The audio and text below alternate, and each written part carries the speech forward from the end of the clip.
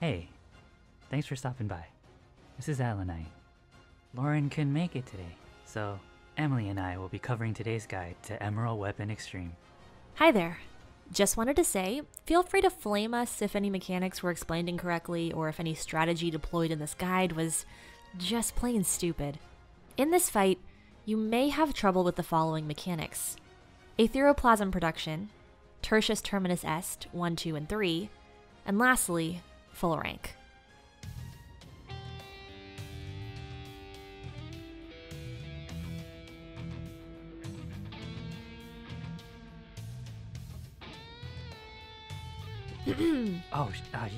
Emerald Shot, guys. It's a single target tank buster.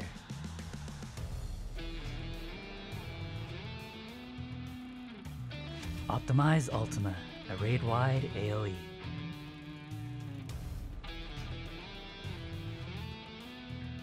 Aetheroplasm Production. 4 yellow orbs will always tether to 4 blue orbs. The goal is to explode all the orbs before they reach the center.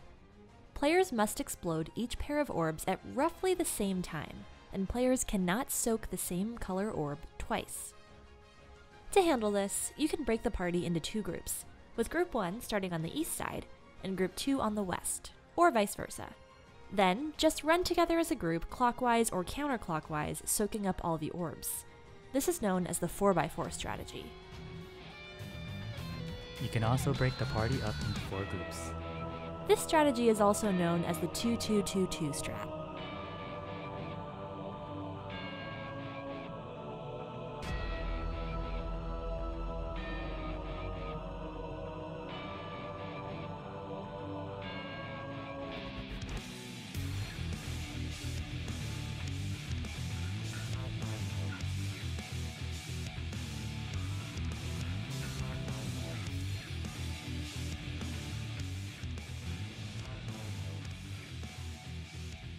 Emerald Beam plus Photon Laser. You want to stand a bit in front of the arrow and then dodge out, then in. Out, then in.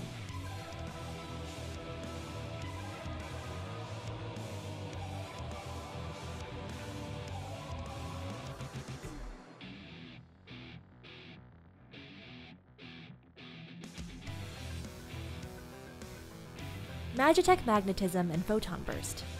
To handle this mechanic, the tanks just need to quickly locate the unpaired bomb and stand on the opposite side from each other. This does deal a lot of damage to the tanks, so mitigate accordingly. Everyone else just needs to locate the paired bombs, which will always have the same charges, meaning they will repel each other, providing a safe spot.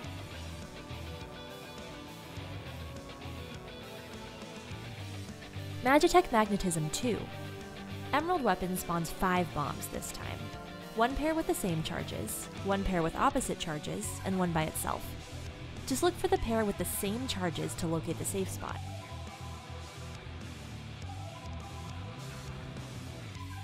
Another round of Emerald Beam and Photon Laser.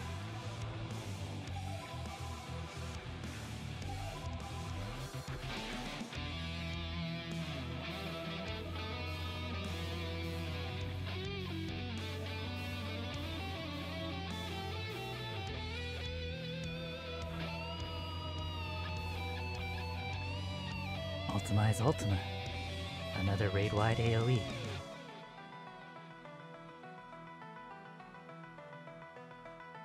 Notice his floating hands. This will indicate Bitstorm, a no-cast bar donut AoE. This is quickly followed by Divide et Impera. Have the off-tank stack with the main tank, and everyone else make sure to spread out.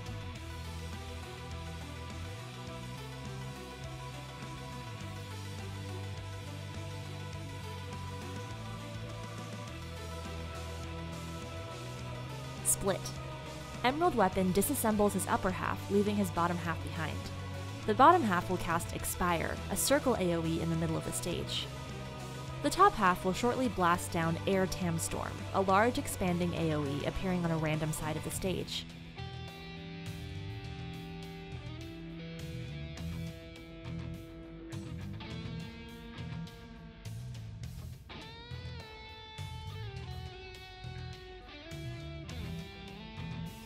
Next, he will try to fool you with his floating arms, but he will put his arms back in and instead use Photon Ring, a large circle AoE. Dang, this gets me every time. Yeah, same. Sneaky bastard. Magitech Magnetism 3 plus Pulse Laser. Handle this the same as all the Magitech Magnetisms, but this time a healer and a DPS will be targeted with a line AoE that should be baited before entering the safe zone.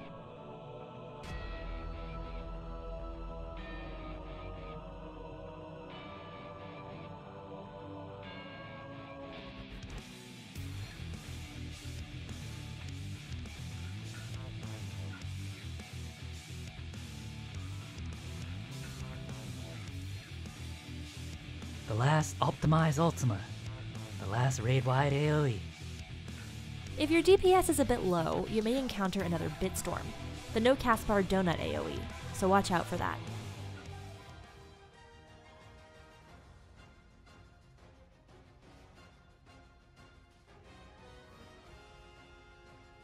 Hi there! Welcome to Phase 2 of Emerald Weapon Extreme. This phase is now the new save point until the lockout.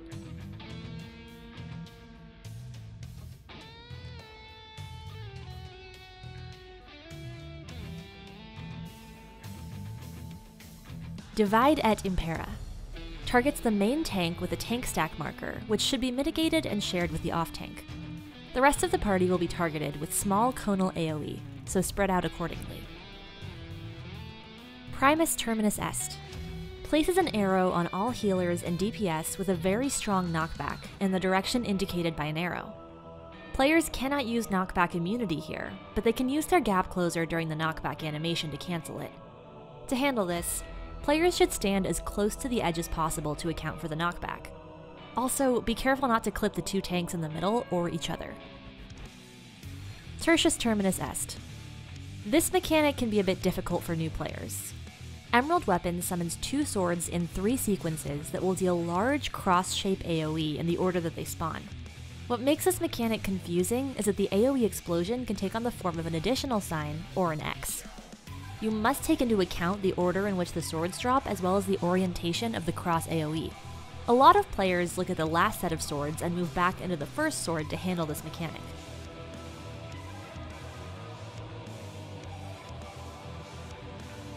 I will show you all 5 patterns, from my point of view and the thought process. Pattern 1. The first sword is a plus sign shape, so we just need to stand around here to avoid the AoE. Again, we are ignoring all the other lines. Once it explodes, we quickly move in. Pattern 2. The first sword is an X this time. We just need to stand around there to avoid the X-shape AoE. Again, we have ignored all the other lines and quickly moved in. Pattern 3. The first sword spawns in the middle this time.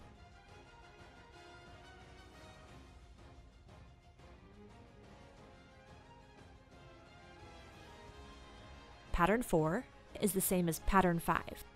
This last one is a bit difficult, but the same concept. So we just need to stand in the small spot here to avoid it and move in. Joonbob also created a great short animation video explaining this mechanic, and the link will be in the description.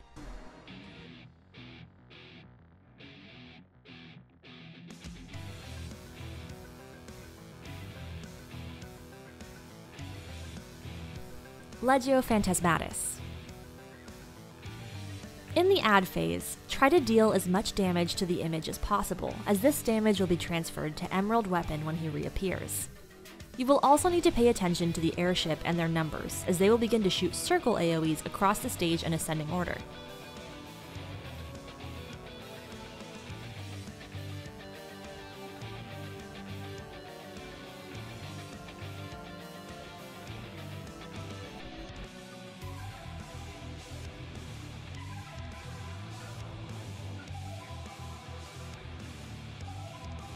After dodging the AoE, carefully walk back towards the center of the stage. Standing directly on top of the white X marker in the middle will ensure that you do not get knocked back onto the death wall regardless if you're positioning towards the corner or not.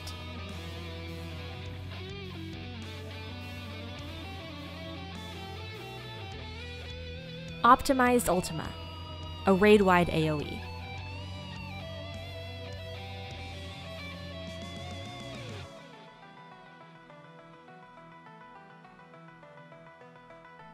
Another round of Divide et Impera. Position accordingly.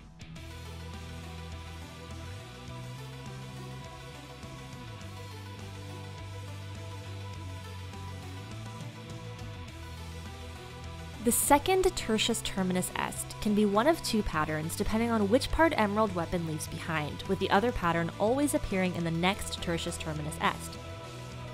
If Emerald Weapon leaves behind his top half, he will use Sidescathe, a half-stage AoE, visually indicated by the lights on the shoulder, and blasting down the stage with a raid-wide knockback.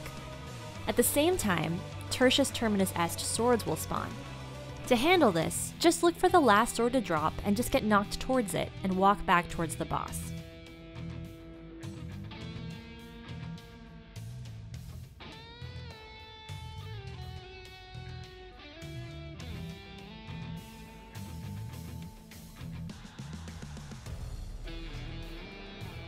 Legio Phantasmatis and full rank.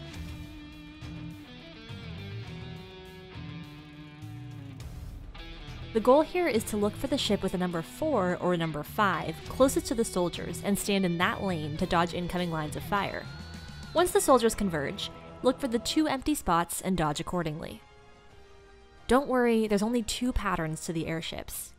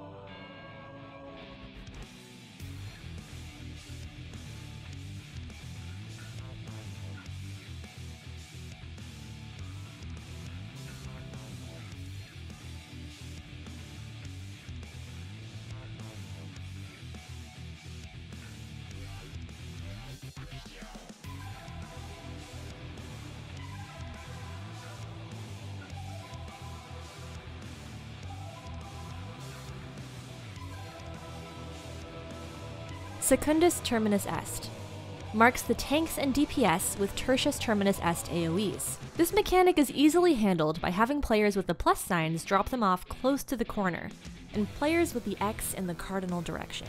This will create a safe spot in the middle.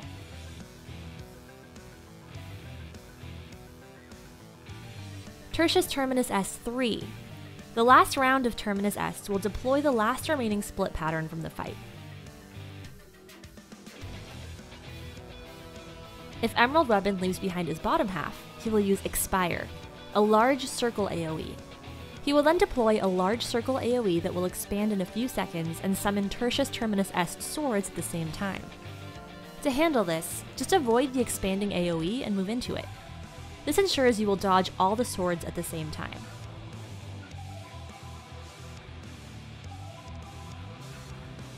You have now seen all the mechanics in this fight. If you have any questions or comments, please let us know. Thank you very much for watching, and good luck!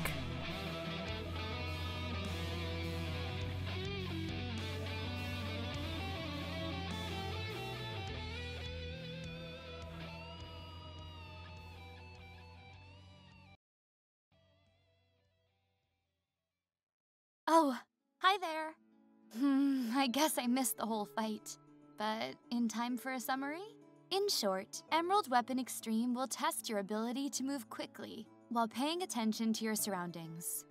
In the first phase, Aetheroplasm Production requires players to coordinate with each other to blow up all the orbs before they reach Emerald Weapon. In the second phase, players must learn to read Tertius Terminus Est AoE placement and dodge accordingly. Lastly, full rank requires players to avoid the line of fire from both the soldiers and the airship. Thank you very much for watching, and have a nice day.